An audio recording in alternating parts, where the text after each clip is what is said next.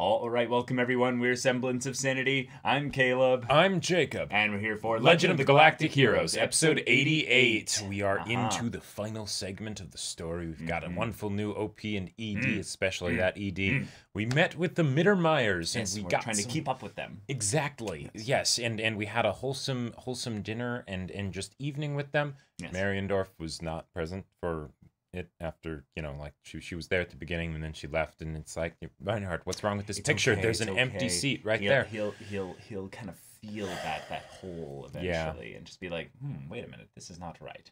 But we also got some backstory with Wolf and how he met Reinhardt and everybody. But then we had a bit of ominous stuff at the end With Ruhenthal, and it's like, Very yo, apt, given that this was a Mittermeyer focused episode.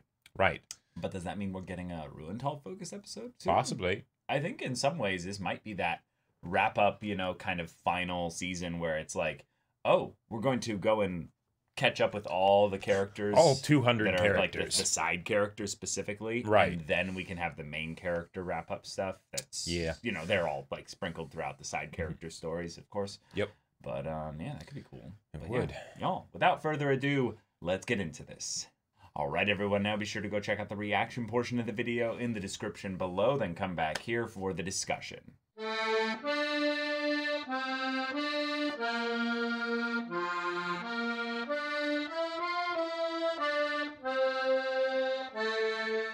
Okay. All right, okay, so we had a really cool kind of episode talking about inheriting Right. things. Could be they will, feelings, desires, ambition, goals, political principles. Sure. Yeah, the desire to influence and affect history in a positive way for the human race. You know, there's a lot of things that you could get into with this episode because we basically just had everyone still continuing to deal with what aspects of, you know, them holding on to the flame of what Yang left behind. Like, how do they then bear that? you Right. know? And it's very important since with the previous episode, we got kind of the establishment of the conflict for this final section of the story from the Empire's perspective. Right. We also need that for the Iserlohn Republic government, Exactly. right? We need 'cause it they for were the other just side. formed. Just formed. What is their primary mission? Just Exactly. killing Reinhardt is not really a great goal. That's Like, yeah, exactly, right. Even if they maybe wish for him to be dead, that's when it comes right down to it. One, they can't really do that. No. Two, I mean, you know, maybe kill Reinhardt, but definitely not defeat Yeah. the Empire in any kind of military sense. But then how do they reconcile that with the fact that they want to still champion, you know, Republic democracy and all yeah. that? So, here we go. They're Yeah. going to try and go for the cultural victory, right? We Yeah. have some semblance of peace right now, however long it lasts. Let's see if we can use this as a way to negotiate a change from within the Empire. Yeah. Cool. And what's really exciting about this is that by keeping it to a constitution, that is something that would work somewhat, actually, even for an autocratic empire of sorts. Mhm. Because, you know, a constitution is ultimately just a A set of vision. yeah, a set of principles and, you know, codified ways in Yep. which the governing peoples govern. Right. So it's something that absolutely works. The slight difference is that if you have someone who has full dictatorial power like Reinhardt, in that he can, you know, levy out, Just say, here's the this Constitution. is what it is. The people might The not people- hold to it. Yeah, exactly. The Yeah. people might not exactly feel like it represents them because the principles are those that were just divvied out by one person. But Yep. because Reinhardt is such a great Orator and leader and orator leader is one thing. He'd be good at convincing people about it for the most part. But I think the other part is that he's a great delegator. Is that I don't even sure. think he would write it up. no. I think he would actually task people Mariendorf. like Mariendorf or Oberstein, Sure. or even in some ways some of God. the up-and-coming younger Oh, man. politicians, Can you to each take specific parts Sure. of some kind of a constitution for a, hey, when I am gone, these are the principles upon which we should govern. Yep. And, like, I kid you not, there is a possibility that if they go for this style here, Julian could hand over Iserlohn Sure. to someone and be like, you're in charge of this. I am going to go and politic my way in the Empire. Yep. That is an absolute become, possibility. I'm going to become someone that, well, Trunit's kind of showing the example of what to do. Yeah. I'm going to go and present myself as a, useful person there, potentially. I would love to see that, because we could have Reinhard taking a look at, like, you're telling me Yang's protege is entering the political sphere here. You know what I would like to see even more? I would like to see Frederica do that. Oh, Frederica instead? Frederica, I could see doing that just as well. In fact, probably better. Because she's more the politician. Yeah, I could see it, though, being a thing of where the relationship dynamic would not be as high potential between Reinhardt and Greenhill as it would because between Reinhard and Julian, because it's the young military leader and all that. Yeah. One thing that I just you mentioned the whole thing of who would Reinhard delegate to work on the Constitution. Can you just imagine the absolute uproar and the trembling fists within the imperial military, within the Admiralty, if Oberstein was tasked with writing a constitution for the Empire? No, not the whole thing, just parts of it. Well, because the thing is, I could see him being Oberstein, really, I'd say, was actually probably one of the most really logical people. To put towards that. Right, and for drafting a legal document, that makes sense, right? Yeah. And at the same time, that would be so hilarious. But, I mean, that's the thing. You you could have... Constitutions are big. Like, you cannot put it all to 7 pages. I don't know any constitutions off the top of my head that come even close to that number. You have to put a ton of documentation into it. So... the idea of what they're kind of doing right now in the Isolan Republic is practice potentially for what they could try and present as as something immutable, as something eternal, not eternal really, but something that is a bedrock that is better than a human being. Right, because beneath this mask is more than flesh, right? Ideas are bulletproof. Right. That's something where Reinhard, as amazing as he is still flesh and blood, right? If someone randomly got lucky and assassinated him, right? Yeah. What happens, right? Or he just starts to get old and gets dementia, or at the very least, maybe starts to be so affected by his loneliness that he comes under a form of mental illness. Yep, and it's just... anything could happen, right? Yeah. And one of the things that I find so satisfying about this is that what's the big thing that has kept Ruental in check? In a lot of ways, it's just the splendor of Reinhard, right? Yeah. Would Ruental be able to be equally impressed by a concrete set of ideals that was basically put forth by Reinhard? Because no, I think he would be less impressed. Okay. Probably, but I would say the fact that could be a thing that I could see Reinhard doing at some point in the future. I think if it came somewhat from Reinhard, Ruental would be like, you continue to surprise me. Right, like how? Yeah, I could never have predicted this. Right, like, because if you think about it, the fact that Reinhard is ruling as a dictator, that's pretty awesome. Dictator of the universe, all right? Cool. But what if he managed to actually start to relinquish his own dictatorial power, and yet he still was the sort of supreme leader of the universe, right? Not through force and right-handed power, but that would be the part where Ruental would probably in some ways he actually couldn't.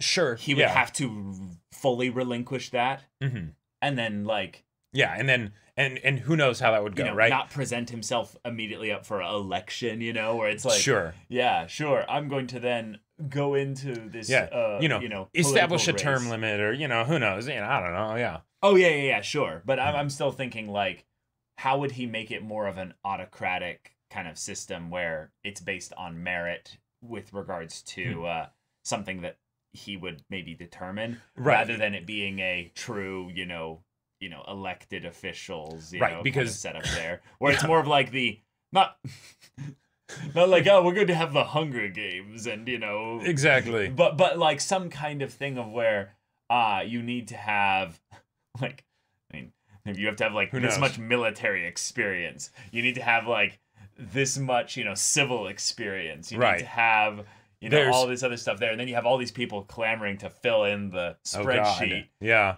And then, maybe there's a council of, 12 that they are. And then the council, gets corrupted, or the system gets there's splayed, so many or, ways. There's so many ways it could go horribly wrong. Yeah, so it's more of a thing of where I think that this is a long shot by the Isolon Republic, but the idea of a combined like set of principles upon which Reinhard could pass on, it would be something as an alternative to the nobility of Reinhard.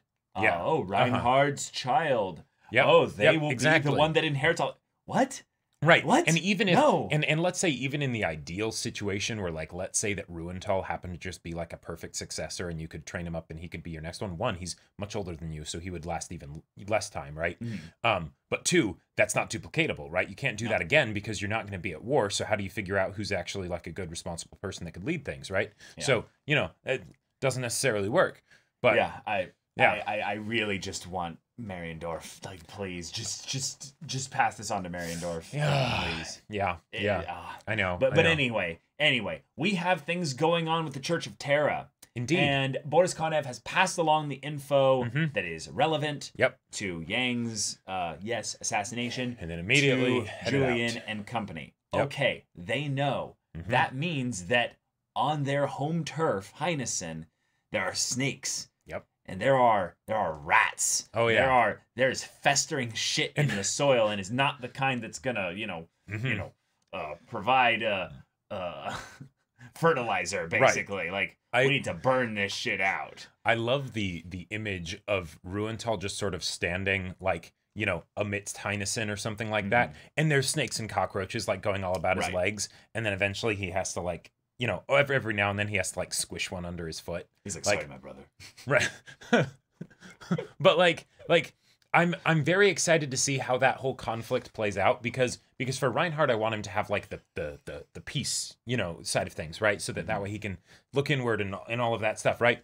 But with Ruental, I feel like this will legitimately be a really good challenge for him, right? To be able dealing with the Church of Terra. Dealing with the Church of Terra and Trunit and all of that in a way that doesn't make things explode, right? Yeah. Not just getting rid of them, but getting rid of them with finesse, right? Yeah. And the fact that Julian and the Iserlon Republic government also have a very vested interest in not just Trunit, but also the Church of Terra being taken out. Right. That could be a way for them to start cooperating on something because the enemy of my enemy, right? We both, that the Empire didn't have anything to do with Yang's death there. So we're motivated as well, and we can help you look good basically to the people of Heinesen by uprooting this whole thing. Finding Yang's killers. Right. There's a way where both win. Exchange here. Yeah, exactly. I really think that's a good point. And I also loved the idea that they brought up how Julian is not jealous of Yang. He has no jealousy in him there, but he wishes that Yang was still alive and here being able to help him and stuff. But the idea of holding in tandem both the desire to carry on Yang's will, but I want some revenge too. Like, I very much want vindication and those spineless cowards to be brought to justice. And what I love about this is that it's something that it very much just feels like the perfect conflict because Julian's young, right? So he's hot-headed, he sees things in more black and white and things like that. And while he has matured a lot very quickly and everything and gotten wise beyond his years because of his time with Yang and whatnot, the desire for violence, right? There are times when it might be needed. In this situation, the Church of Terra and, they gotta go. Love balance. Exactly, right. Sure. And yet, is this necessarily something that you want to focus on, right? Are there better things that you could ways that you could direct your energy? And yet, this is the thing that seems a lot more doable, right? Yeah. Because even getting the Empire to adopt a constitution, that is a tall freaking order. Big task, right? Yeah. Now it's actually achievable as opposed to military conflict victory, right? Yeah. But still, that's we went from a 1 in 10,000 to a 1 in 1,000. right, exactly. 10-tupled your chances, right? Yep.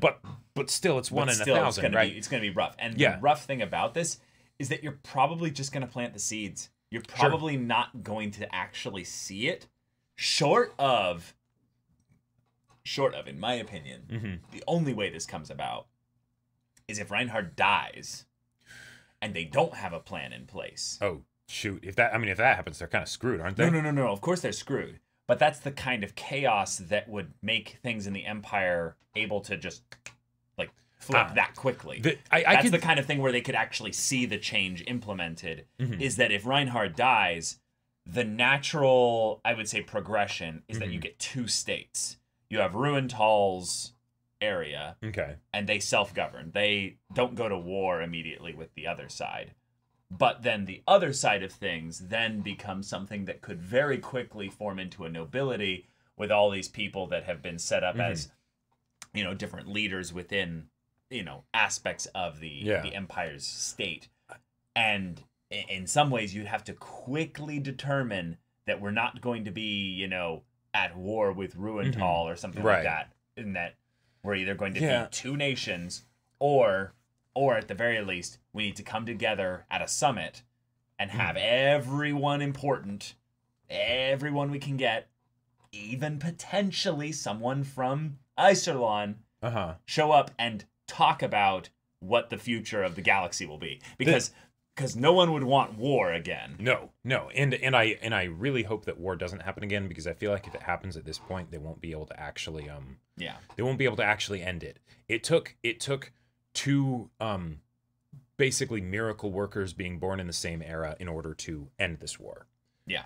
However long this peace lasts. Yeah. If it isn't enough, if it goes back to war, I don't think we'll have the women foppery to be able to put it to peace again. So I'm with you. But what I'm saying is that if things go the way we think they're going to go, which is that Reinhard will die at some point before the show ends, the people who are on the Empire side of things and are in Reinhard's corner, specifically people like Ruental, Mariendorf, Oberstein, Mittermeier, a whole bunch of others, right?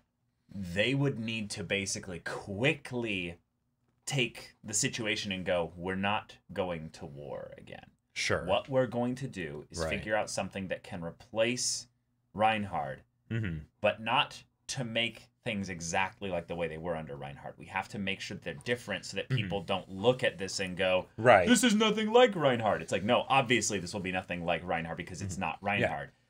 And a constitution is something that could theoretically be possible then. I absolutely agree. And if anything, the way where I think Julian actually has a decent chance of getting this to work is that I think, unless assuming friends. Well, sure, but assuming Reinhard doesn't die in like a surprising way, right? That he isn't killed, that he basically just grows old, fades away, whatever, right? Even if it's like some sickness, even if he's dead in 10 years, as long as it's something that he can see coming, I think he will then take the necessary steps in order to try and make sure that the empire that he set up is maintained.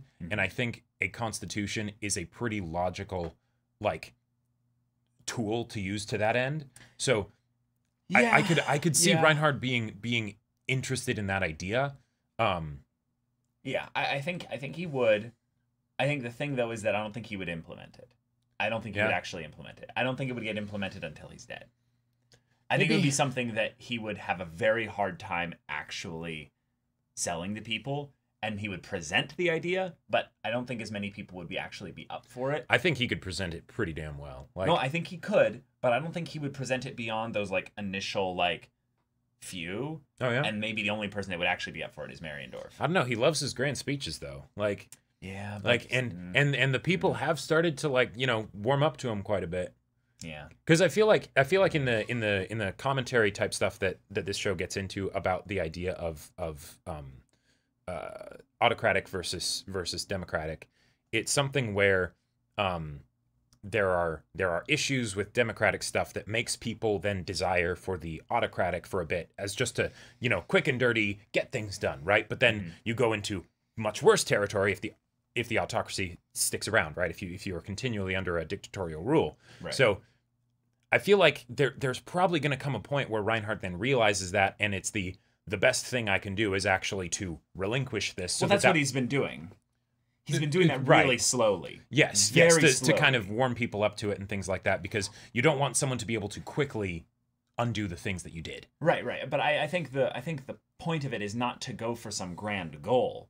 Okay. I think the main point is that he's moving things along in such a way that builds the infrastructure of the Empire a lot more. Right, because it's just gone through a bunch of war and things like that, so it needs to be healthy. Yeah. Yeah, and that kind of infrastructure building requires delegation, which diminishes your power base slightly naturally, because then you elect essentially yourself specific people to be put in these positions to go and govern that stuff there. It still is, pretty much an autocratic, dictatorial system, because he's the one who has the final say on everything, and you can just go, this is that, this is that, this is that. It feels very much like, or did you have something else to say? No, that's it. Okay. It feels very much like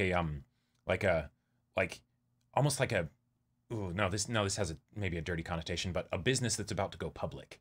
And it's like he's setting up like a board of directors or things like that, all the people that can manage things and whatnot. And eventually this democracy of one is going to become a democracy of many with all the people that he himself has specifically set up.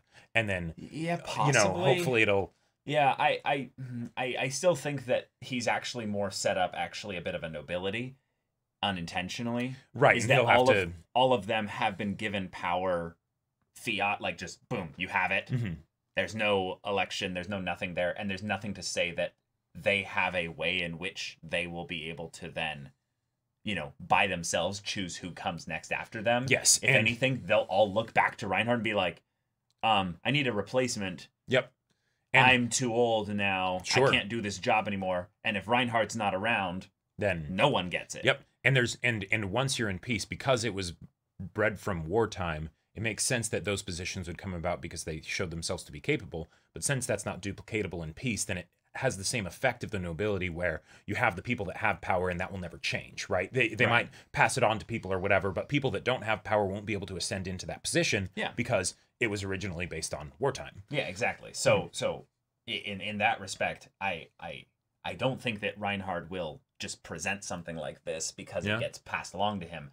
I feel like it needs to be something where he meets his own weakness and his own limitations. Sure, and he realizes within himself that his own merits fall short at specific areas. Yeah, find something so that in a moment of clarity, I can set an ideal also for myself as well as for the galaxy and the empire that I rule. That way, and then the other people around him can be a little bit better at codifying exactly what that means. Because I'm guessing in a lot of ways, Reinhardt is strong, but he is not he's self-aware too, but it's an issue of maybe thinking about history. Maybe this is a weird way to think about it, because I do think he thinks about history as well, but maybe that's the part where he's still slightly different from Yang in the way that they think about the future, is that I think that Yang looks in macro and Reinhardt's a bit more like... No, I think that maybe if anything, Yang had more self-doubt. Yes, so absolutely. he was in some ways not more pessimistic, but he was more self-aware to the point where he realized that his own weakness would basically keep him from being able to be some grand hero that would usher in the new age for humanity. Whereas Reinhardt is self-aware, and yet he has been constantly met with success to the point that he knows he could probably take humanity into this new golden age. But is he so self-aware that he realizes that that is eventually going to end, and he needs to have plans in place in order to do that? And is his setting up of his infrastructure people part of that? Maybe, but I don't think he's thinking more than 5 years ahead. I could see that. I think he's thinking a lot more short term. Yeah, I feel like he's he wants to see Kirheis again, so he might only be able to think of his life as going, as just 5 years ahead. But one of the things I also really liked from this episode, even though it came from someone who did not intend it this way, but the drunk guy that was berating Julian, sure. and I love how that conflict played out with Catarose and everything, and all the conversations surrounding that, and like, oh, you shouldn't go, beating people up because they disagree with you, or throwing people out because they disagree with you. That's not democratic. Yep. But the way he said, maybe Yang wasn't even a great man, right?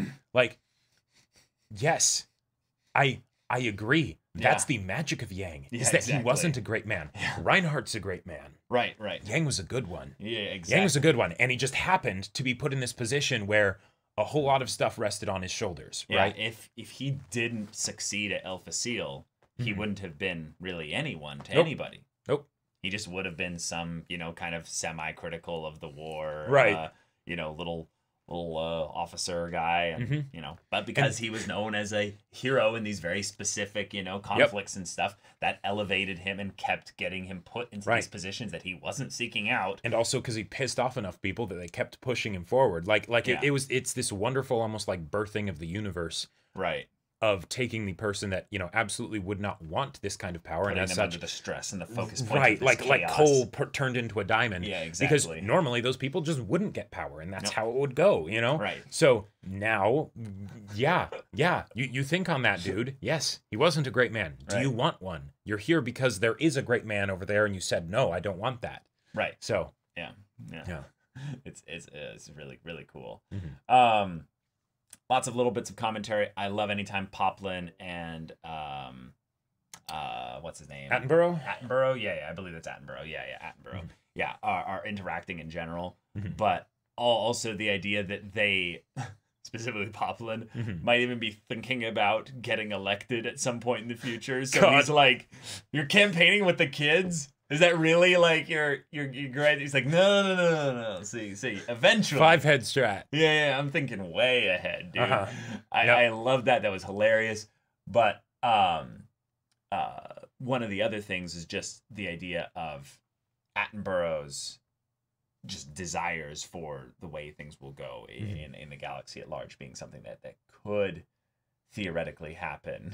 Yeah, it's something where like I love that I want that guy to survive basically all exactly. Like it was like Attenborough, he was one of those characters that it was easy to kind of like forget about him and like his importance early on in the story because he was the close friend of Yang at the very beginning, right? But as Yang kept rising through the ranks, Attenborough kind of just sort of stayed where he was. Just kind of stayed in the behind and was like area. that helpful supportive figure, right? Yeah. But that was for the most part it. And now I feel like we're really starting to see, now that Yang's gone, the grand role that Attenborough plays in this narrative. So because I feel like him and Julian could like together basically compile the memoirs of Yang. Yeah, exactly. And now Reinhard, you just need to also have something like that for you, and hopefully before you die, and maybe some of it might look like a constitution. Yeah, I think I still think though, in order for that to happen, we need to bring a lot of people to the table. That are not Reinhard, and also at least one of them be someone from the Iserlohn Republic. Yeah. Otherwise, it's just not going to happen. But with the Church of Terra being the primary antagonistic threat right now, and Trunit's position now in Heinessen being something that they're aware of, I would love to see also subtlety, intrigue style stuff issued out from Iserlohn by maybe sending and smuggling a couple of their best, over to Heinessen and be like, we'll help. We'll help you, Boris Konev. Sure. We'll do a little Shunkov's stuff like, please, Julian. Or, you have people like Murai who's out there with those that deserted and stuff. And they could, maybe do something. Possibly. Something cool there. But yeah, y'all, thank you so much for watching this episode's reaction and discussion. If you want to see the next episode's reaction and discussion right now, though, go check out the link in the description below for our Patreon. You can get an early access there. You can watch full-length timer reactions there, and all this comes with Discord access, so you can chat with us in the community there about this show, about anime in general, and also be sure to check out our Twitch channel. We stream every weekday. The info's in the description. Yeah, so if any of that interests you, we'll see you there. But until then, we're Semblance of Sanity. I'm Caleb. I'm Jacob. And we'll see you all next time.